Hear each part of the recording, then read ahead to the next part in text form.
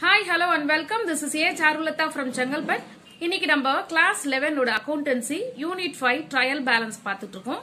அதுல இப்போ exercise sum number 7 and 8 இப்போ நம்ம பார்க்க போறோம். Before that நான் உங்களுக்கு theory portionல explain பண்ணும்போது இது எல்லாமே explain பண்ணியிருந்தேன்.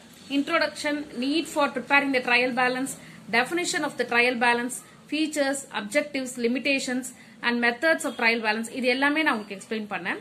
But I didn't explain you about the suspense account. நான் sum வரும்போது explain பண்ணலாங்கிறதுக்காக now I am going to explain you what is suspense account. So இது suspense account தான். After transferring all the ledger account balances, if the trial balance does not tally, steps must be taken to locate and rectify the errors. If the errors cannot be rectified, then the trial balance is tallied by transferring the difference between the total of debit balance and the total of credit balance to a temporary account called the suspense account for the timely preparation of the financial statements.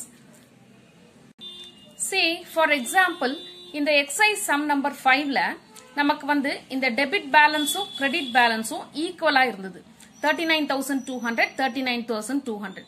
So இப்போ நம்ம இது வந்து tally ஆயிடுச்சு அப்படின்னு சொல்றோம். This is called as tallied. இப்போ டெபிட்டும் கிரெடிட்டும் ஈக்குவலா இருந்ததுன்னா இது டேலி ஆயிடுச்சு அப்படின்னு சொல்லுவோம். சப்போஸ் இதுல வந்து இந்த சைடு கிரெடிட் சைடு வந்து 39,200 இருக்கு, இங்க வந்து 30,000 தான் இருக்கு அப்படின்னா அது டிஃபரன்ஸ். அந்த 9,200ங்கிறது டிஃபரன்ஸ் அமௌண்ட். அந்த டிஃபரன்ஸ் அமௌண்ட்டை நம்ம என்ன பண்ணணும்னா டெம்பரரியா ஒரு அக்கௌண்ட் ஓபன் பண்ண சொல்றாங்க. அந்த அக்கௌண்ட்டுக்கு பேரு சஸ்பென்ஸ் அக்கௌண்ட். எதுக்காக நம்ம டெம்பரரியா அந்த அக்கௌண்ட்டை ப்ரிப்பேர் பண்றோம், அது அந்த அக்கௌண்ட்ல எழுதுறோம் அப்படின்னா இமீடியட்டா நான் ஏற்கனவே நம்ம இது வந்து ட்ரையல் பேலன்ஸ் வந்து தேர்ட் ஸ்டெப் அப்படின்னு சொல்லியிருக்கேன். ஜர்னல், லெட்ஜர், தென் ட்ரையல் பேலன்ஸ். ட்ரையல் பேலன்ஸுக்கு அப்புறமா நம்ம trading, P&L and profit and loss இது பேலன்ஸ் ஷீட் ப்ரிப்பேர் பண்ணுவோம். ஸோ அந்த பினான்சியல் ஸ்டேட்மெண்ட் நம்ம இமீடியட்டா ப்ரிப்பேர் பண்ணணும் அப்படின்னா இந்த டிஃபரன்ஸ் வருது அப்படின்னா இமீடியட்டா அதை நம்ம சஸ்பென்ஸ் அக்கௌண்ட்டுக்கு டெம்பரரியா போட்டுட்டு அதுக்கப்புறம் நம்ம பினான்சியல் ஸ்டேட்மெண்ட்டை ப்ரிப்பேர் பண்ணலாம். அதுக்கு உள்ள நம்ம என்ன பண்ணலாம் அப்படின்னா எங்க தப்பு நடந்திருக்கு, எரர் எங்க இருக்கு அப்படின்னு அதை நம்ம ரெக்டிஃபை பண்ணணும். ரெக்டிஃபை பண்ண முடியலன்னா சஸ்பென்ஸ் அக்கௌண்ட்ல நம்ம போட்டுறணும். Okay, see for the example இந்த illustration sum illustration number 4 இது ஆக்சுவலா இதுல பாத்தீங்கன்னா டெபிட் சைடு 92,000 இருக்கு, சாரி கிரெடிட் சைடுல இதுல வேற ஒரு அமௌண்ட் இருக்கு, இது வந்து டேலி ஆகல. ஓகேவா? சோ இதுல இருந்து இந்த அமௌண்ட்டை மைனஸ் பண்ணி மீதி வர்றது வந்து 24,000 இருக்கு. Okay, so credit balance is more than the debit balance. So அந்த டிஃபரன்ஸ் அமௌண்ட்டை நம்ம என்ன பண்ணிருக்கோம்னா சஸ்பென்ஸ் அக்கௌண்ட்டுக்கு டிரான்ஸ்ஃபர் பண்ணிருக்கோம். ஓகே, நம்ம டெம்பரரியா இதை நம்ம போட்டுடணும். But we have to find out or locate the error. எங்க தப்பு நடந்திருக்கு, ஜர்னல்லையா இல்ல லெட்ஜர்லையா போஸ்ட் பண்ணும்போது தப்பா போஸ்ட் பண்ணிட்டோமா, அமௌண்ட் எங்கேயாவது தப்பு பண்ணிருக்கோமான்னு எரர் என்ன நடந்திருக்கு அப்படிங்கறத நம்ம என்ன பண்ணணும், கண்டுபிடிக்கணும். Okay, so later when the errors are located and rectified ஆயிருந்ததுன்னா then the trial balance will get tallied.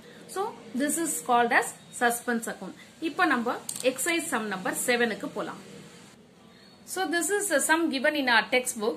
From the following balances, prepare trial balance of Bhaskar as on 31st March 2017. Transfer the difference if any to suspense account. So questionலயே நமக்கு என்ன கொடுத்திருக்காங்கன்னா if there is any difference amountனா அத suspense accountக்கு transfer பண்ணுங்க அப்படின்னு கொடுத்துட்டாங்க. Okay, so இப்போ உங்களுக்கு suspense அக்கௌண்ட்னா என்னன்னு தெரிஞ்சிச்சு, அது எப்படி போடணுங்கிறது. ஆஸ் இட் இஸ் நம்ம ட்ரையல் பேலன்ஸ் வந்து டெபிட் அண்ட் கிரெடிட் ரூல் பத்தி நமக்கு தெரியும், ஃபார்மேட் தெரியும், அது பிரகாரம் we will do it now. So let us do the trial balance first. நமக்கு அந்த ஃபார்மேட் தெரியும் இல்லையா, இந்த ஃபார்மேட் பிரகாரம் நம்ம போடுவோம். So exercise sum number 7க்கான solution இது. ஃபார்மேட் இந்த books of Bhaskar, trial balance as on 31st March 2017, serial number, name of the account, LF, debit, credit. So இந்த டெக்ஸ்ட் புக்ல கொடுத்திருக்க இந்த அக்கவுண்ட் எல்லாத்தையும் நான் வந்து இதுல எடுத்து எழுதியாச்சு. Okay, I have written this. இப்போ நம்ம அமௌண்ட்டை டெபிட் கிரெடிட்னு போட போறோம். Okay, opening stock is an asset, so debit சைடுல போட்டாச்சு. Capital is a liability, so credit சைடுல போட்டாச்சு. ஓகே, சேல்ஸ்ங்கிறது இன்கம், அதனால கிரெடிட் சைடுல போட்டாச்சு. சாலரிஸ்ங்கிறது எக்ஸ்பென்ஸ், அதனால டெபிட்ல போட்டாச்சு. பில்ஸ் பேயபிள்ங்கிறது liabilities, அதனால அது கிரெடிட் சைடுல போட்டாச்சு. டெலிபோன் சார்ஜஸ்ங்கிறது எக்ஸ்பென்ஸ், அதனால அது டெபிட்ல போட்டாச்சு. கிரெடிட்டாஸ்ங்கிறது லைபிலிட்டிஸ், அதனால கிரெடிட் சைட்ல போட்டாச்சு. பர்ச்சேசஸ்ங்கிறது எக்ஸ்பென்சஸ், அதனால டெபிட் சைட்ல போட்டாச்சு. டெட்டாஸ் அப்படிங்கிறது அசெட், அதனால டெபிட்ல போட்டாச்சு. கேரேஜ் இன்வர்ட் அப்படிங்கிறது எக்ஸ்பென்சஸ், அதனால அது டெபிட்ல போட்டாச்சு. பில்ஸ் ரிசீவபிள் அப்படிங்கிறது நமக்கு அசெட், அதனால அது டெபிட்ல போட்டாச்சு. கமிஷன் ரிசீவ்டு அப்படிங்கிறது நமக்கு இன்கம், அதனால அது கிரெடிட்ல போட்டாச்சு. கேஷ் அட் பேங்க்ங்கிறது நமக்கு அசெட், அதனால அது டெபிட்ல போட்டாச்சு. ஃபர்னிச்சர்ங்கிறது அசெட், அதனால நம்ம அதை டெபிட்ல போட்டாச்சு. Plant and machinery is also an asset, so அதை டெபிட்ல போட்டாச்சு. ரிப்பேர்ஸ் அப்படிங்கிறது அது எக்ஸ்பென்சஸ், அதனால அது டெபிட்ல போட்டாச்சு. சோ இப்போ நம்மளோட கொஸ்டின் என்னன்னா, transfer the difference if any to the suspense account. So நம்ம இந்த கிரெடிட் சைடும் டெபிட் சைடு டோட்டலையும் நம்ம போட்டு பார்க்கணும். சோ கிரெடிட் சைட்ல ஆட் பண்ணா நமக்கு 2,98,200 வருது. டெபிட் சைட்ல ஆட் பண்ணும்போது 2,93,200 வருது. இப்போ கிரெடிட் பேலன்ஸ் அதிகமா இருக்கு. If the credit balance is higher அப்படின்னா அந்த டிஃபரன்ஸ் அமௌண்ட்டை நம்ம டெபிட்ல எழுதுறோம். So 2,98,200 minus 2,93,200 gives you 5,000. அந்த 5,000 நம்ம இந்த டெபிட்ல எழுதி we have to write it as suspense account.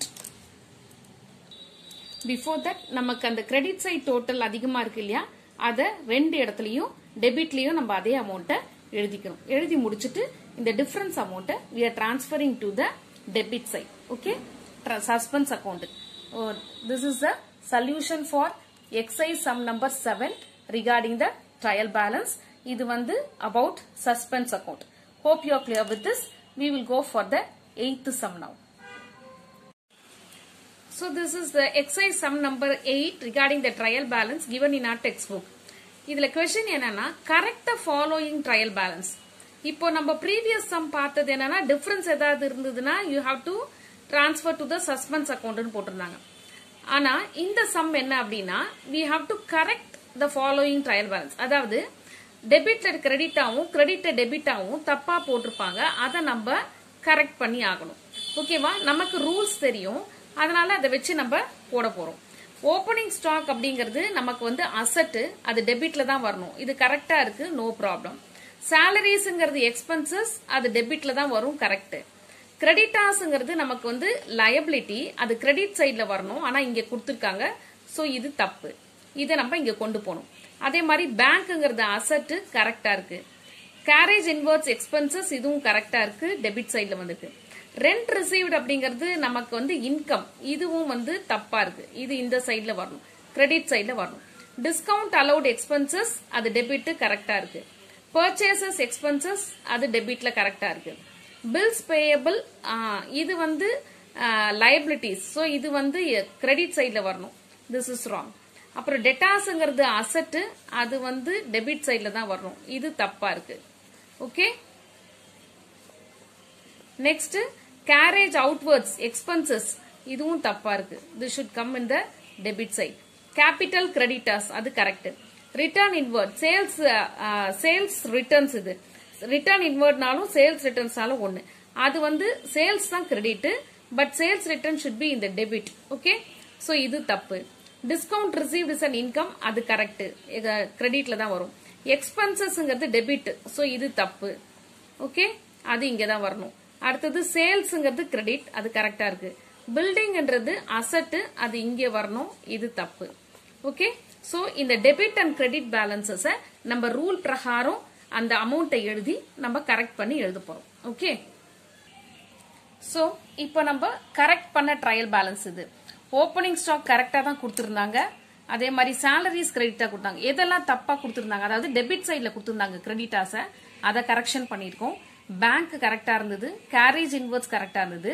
Rent received வந்து கிரெடிட் சைட்ல வரணும், பட் டெபிட்ல கொடுத்திருந்தாங்க, இது கரெக்ட் பண்ணிருக்கோம். டிஸ்கவுண்ட் அலௌடு கரெக்டா கொடுத்திருந்தாங்க, பர்ச்சேஸ் கரெக்டா இருந்தது.